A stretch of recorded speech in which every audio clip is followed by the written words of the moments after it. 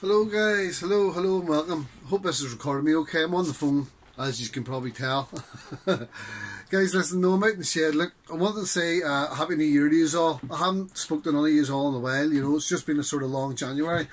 And December was long as well, between family being sick and then I went on holidays and stuff, so...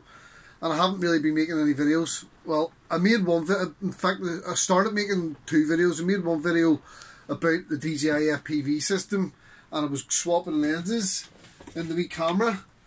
I had the camera and all out, and I put the new lens in that I had ordered, and it wouldn't focus great. It was just a cheap thing I bought off AliExpress. I was wanting to do, I've ordered a few more, and I just want to do some tests with different lenses. And I was in the middle of making a video, and I got to the testing stage, and next thing, I went to try and focus, and it wouldn't focus.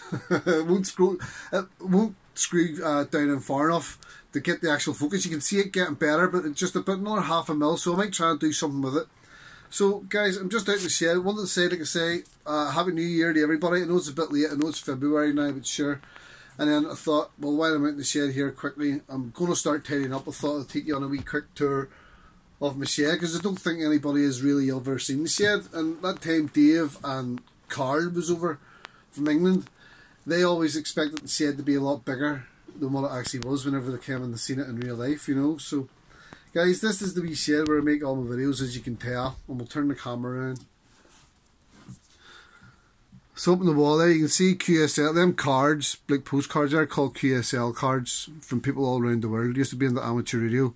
You see the plane, I can't really fly it. I tried, managed to get flying it a few times, and it was like, I couldn't really fly it fancy. I hovered around, or floated around a wee bit left and right, and done a couple of circles and banks, and I crashed it a few times, and broke the propellers, and I broke the mount, and I've never flown a plane, and I haven't bothered fixing it again. But I did manage to keep it in the air for a while. As you can see, this is a map of the world, and all them pins used to be in the amateur radio, and here in the corner I would have had a big radio set up, sitting with all my big ham radios and outside of the HF antennas and stuff.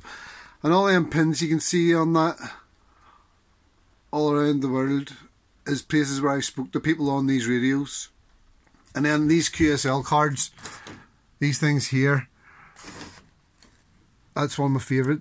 They're QSL cards. They're like postcards just to confirm that you were actually talking to these people across the world, you know. And that's all they are. If you've never seen them before. But anyway, and then here's the old radio link. I always used to use my favourite, the sold Miller one. Some wee ham radios and stuff there for listening to local repeaters, but I think the batteries are all dead on them. To be honest with you. Aye, look at that, all dead, flip's sake. Anyway, Superfly flip mode, that was one of my, it still is actually, but it's analog, but that was my favourite quad. That was the favourite, it flew the best, that thing there, that was a beast. And I still do. I need to get back out with it. Actually, I'm looking at this at the minute. I've got a problem with this. This is the camera, and this is a Foxeer Predator V4, and it won't go into colour. I was actually going to go out a rip the other day with the analog gear, because I hadn't been out for a while, and the camera's black and white. It was like, what the hell? So, obviously, then you got the wee rooster there as well. Another, actually, really good flying machine too. It is a really good flying machine, actually. I remember them things. I haven't flown them in ages. That there flies really well too. All Xing motors and all on them. You know, Xing by far the best. And then the iFlight flight controllers, that has a Mamba stack. That has the iFlight in it. You know, that's the old one there. That has a CL Racing in it. So this is the shed anyway. As you can see, that's my wee corner with all my crap in it. Down in there's all rubbish. Decks and stuff, and them cases have batteries and stuff in them, and then there's records over in there, vinyl, and I used to play the decks as well. I had them out one time. They're cam direct drives. This is the wee corner. That's my soldering iron. It's probably one of the best soldering irons I think I've ever bought. It was money well spent. Brilliant. All the different tips, I know they're melted in there, but I can pick them out. But that there is probably my favourite size tip there. That's a great wee iron. Honestly, that is a great wee iron. Came from Maplin's. I think it only cost me 39 quid or something at the time. Brilliant job. You know, so that's what I used to do all my work. I've had that thing for years now. Touch wood.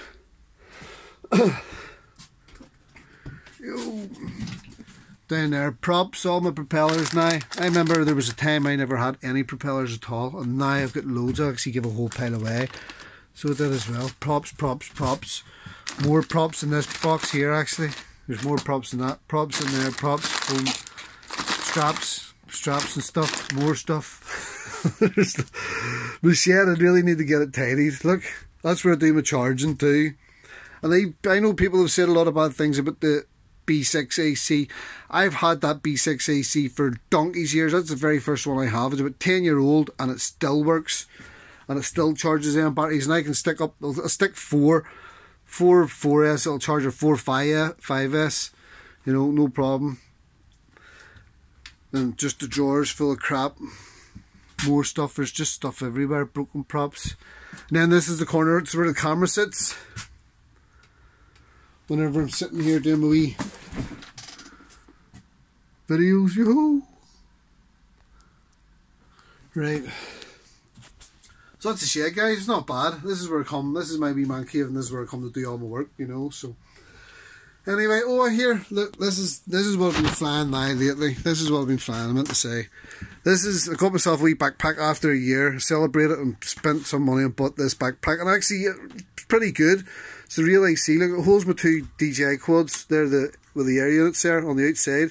The Nazgul, not the Nazgul, the Titan DC5, and then the Rotorat HD1. And then I can take them off. Actually, I will take them off a second here. Let you see. Let you see inside. Sorry guys, just bear with me. Ooh. So this is the Real AC backpack, and it does the job for me. I don't know why I carry this stuff. I don't need it. I've got a soldering iron in there, and then I've got spare props, a couple of packets of spare props and a wrench in there. And I've more spare props for the 3-inch in there, more spare props in there, and wee cables and stuff. You know, that's the front of it, but it's actually the back of it. Well, whatever. It's weird the way it is, because you open the inside, not the outside of the case.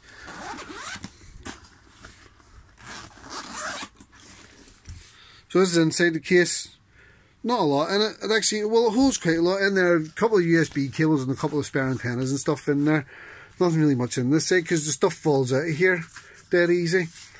Batteries, I'm down to three. These are the small 854S's for the 3-inch quads. There's only 3 in that at the minute. And then there's the 4S batteries there as well. So it holds quite a lot. Like, how many batteries in there? 1, 2, 3, 4, 5, 6, 7, 8, 9 batteries in there, so it holds that as well.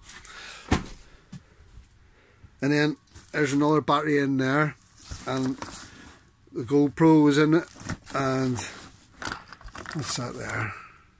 That's a wee toolkit with all the different bits in it and stuff, all the wee hex bits and all in there, star heads, all sorts of bits. Good wee kit, some sockets. That's pretty good. And then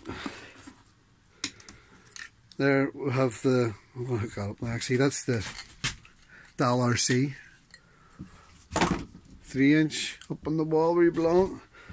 Then here we have in here as well the F-Lite DC3. Well, not a bad wee quad. I actually like that. I take this with me to work every day. That's why I have it in here. To get the batteries charged. I managed to get a wee quick flight up to school today on my way home. I managed to call in and rip 3 batteries. You! Lucky me. So anyway, that's the wee DC3. And then you've got the DJI goggles, the old Mavic bag. And, well, I don't need to get them out there. The DJI goggles sit in there. And then the cable and stuff for it and the battery can go in the front in there. So it holds that. And then up here, then this is the DJI controller at the top. So it carries everything I need. Do you know what I mean? Set these up here. We'll sort that out in a minute.